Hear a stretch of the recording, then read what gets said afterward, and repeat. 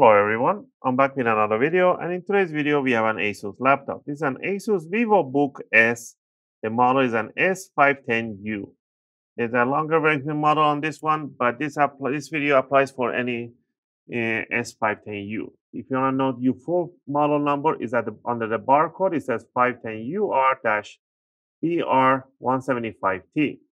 And in this video, I'm going to go over how you can open it up and how you can remove the battery for your laptop. And I'll give you a good tip on how to use your first battery to keep the health of the battery at its best peak performance. So that's very, very important. By replacing your battery, you're not going to change anything in the system. Everything's going to be left the way you had it, so you don't have to worry about the files, losing your files, anything like that. It's just pretty much plug and play, almost plug and play. All right. First thing first, let's go over the tools I'll be using. Every tool that I use will be linked in the video description in case you want to purchase yours. Tool number one is a good screwdriver set. I would recommend you the iFixit screwdriver set, as they have all the bits that you require. This is the basic set with a screwdriver only. Grab a Phillips number one. And if you get the Pro set, they will give you an opening tools and stuff like that. But if not, just grab the basic tool set like me and grab yourself a guitar pick. A metal guitar picks are suitable to opening cases and covers. All right, down here on the bottom, we have 1, 2, 3, 4 types of screws in different types. There are 2 hidden ones. So let's go over the 2 hidden ones. One is under each rubber cover at the back end of the laptop. So remove this rubber cover by putting it underneath and just popping it up. There's a little adhesive on them. So you want to remove these black screws right under the cover, under the rubbers, I would say. Next, we have only one single long screw, which is at the back mid. You want to remove that and keep them in a separate pile. Next, we got 2 short screws, which is the corner front end. You want to remove these 2 screws and keep them in a separate pile. Now, the rest of the screws, the 2 in the mid, front, on the side, mid, and back corner, these are all the same size and height. So don't worry about mismatching them. So go ahead and remove all of them and keep them in a separate pile. Also, if you guys like my videos, if you find my videos helpful and helping you guys out, you can support the channel by clicking that like and subscribe. I'll greatly appreciate it. It helps and supports the channel to make more videos, take requests, and answer your questions in the comment area. Appreciate that. Now that we remove the rest of the screws, you want to grab yourself the opening tool. In this case, the guitar pick. You want to start in front of the laptop because you know that there is no electronics here. There's only speakers. So you want to stick the guitar pick about 1 or 2 millimeters in there. You want to twist it. You want to hear those clicks. That's what you want to hear. Just go all around in the front, 1 or 2 millimeter, twist it. You want to hear those clips are getting loose. You're not breaking anything. Just put that on the side. It's important you only stick about 1 or 2 millimeters. Don't stick anything longer than that. All right, go to the back corner. You want to hear that click sound. All right, once you're done with that, you don't need to do the back end. There's a motherboard in it, so just do the sides and the front. And grab it from the front, wiggle it around, lift it up, and it will snap loose the back clip. You're not breaking it. All right, so down here we can see the battery on an L shape right here. This is an ASUS 11.54 52 volt 42 watt hour battery. The model is really tiny in there. Let me see. This is model B31N1637. I'll get the link for this one. I'll leave it in the video description in case you want to purchase yours. To disconnect the battery, you want to push this metal cover towards this flex cable for the keyboard.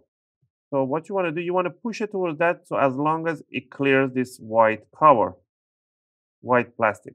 And you just want to put your finger on the side and lift it up, and the cable will come out pretty easy. Next, you want to put your fingers or just pull these Wi-Fi cables upward, and you want to untangle them right across this battery. Just like this, it just goes zigzagging right there. Next, you want to remove the 3 screws that touches the battery, one in the corner, mid, and right here.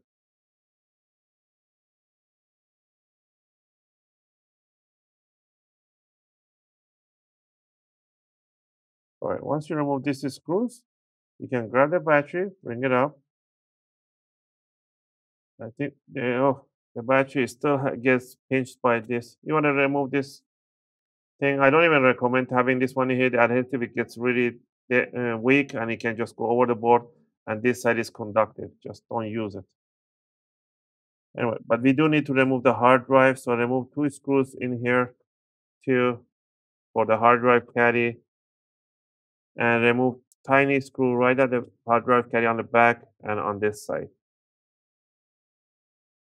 So you need to remove these 2 screws, slide the hard drive backward that way, and now bring up the battery and remove it. So there's your battery. This is a 1, 2, 3 cell, and controller board is right over here. So let's say that you got the new battery in. All you want to do, you want to bring it under these cables, set it down, make sure this goes right over. And this cable has to go underneath. Bring it over like this, align it, and it will sit down. There's a tiny pinhole in here. You want to make sure it goes through here. You want to bring this cable underneath. Just this Wi-Fi cable has to go right there. Now I'm going to align it, and then I'm going to bring it over, run it right through these grooves. And underneath, same thing on this other one. And bring it backward. There we go. Put the 3 screws that you remove on this side.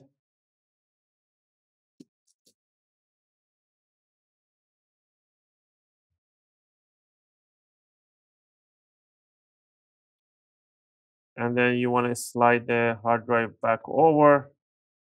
Put the 2 tiny screws at the back end of the hard drive caddy.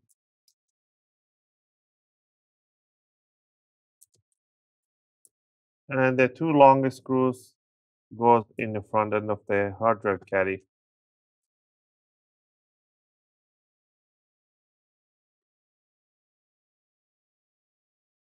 Once you're done with that, all you want to do, grab this Wi-Fi antennas and you want to align it over the connector. Make sure it's aligned, and then just push it straight in. It makes a tiny click sound. Just align it. There you go. Nice and tiny click sound. Make sure this cable stay right in between the grooves, right there. And make sure this metal bracket is all the way towards this side, towards the hard drive. Bring this connector straight over the jack and push it down. Make sure it's in place.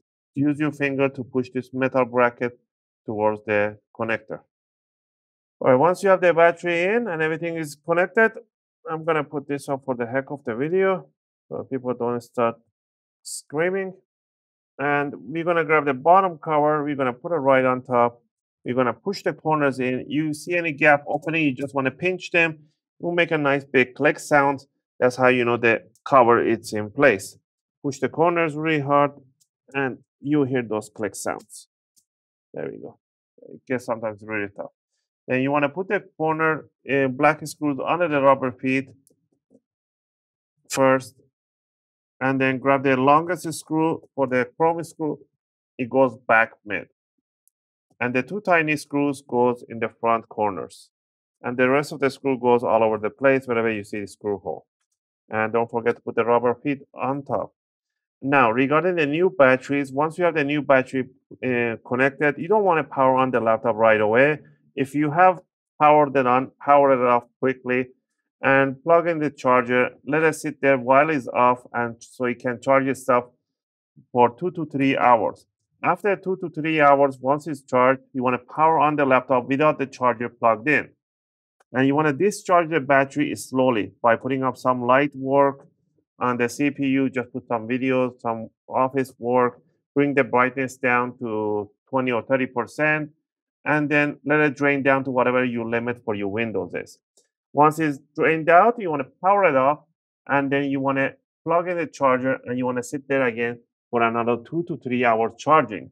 And after that, you can just use it as you wish. The initial charge and discharge is very important and crucial for the new battery. And you should be doing that cycle once every couple of months to keep the health of the battery on its peak performance. Again, I hope you guys like this video and helped you guys out. If you have any question or requests, feel free to leave them in a video comment. I'll try to answer them as soon as I can. As always, thanks for watching, and I'll see you guys in my next video.